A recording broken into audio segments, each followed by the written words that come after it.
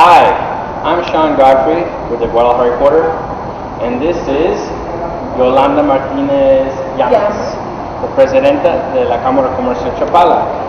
We're here today to pick the winner of the Dine Out at Lakeside Raffle that's sponsored by the Guadalajara Reporter, and this month's participating hotel, which is Villa del Palmar in Puerto Vallarta.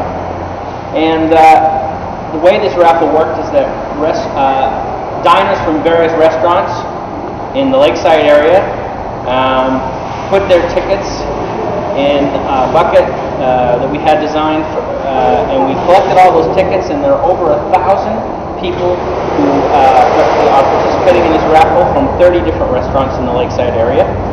And we're showing this video so that you can see that this is an honest raffle. Yolanda, would you like to stir the bucket up and we'll pick the winner? Okay.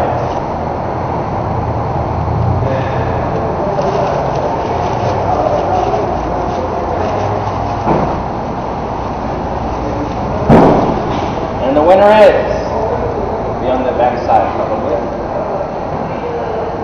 Jeff March. Jeff March. And what restaurant is this? Oh my goodness. Early Bird Cafe. Jeff March from the Early Bird Cafe. Thank you, Yolanda, for helping us pick the winner.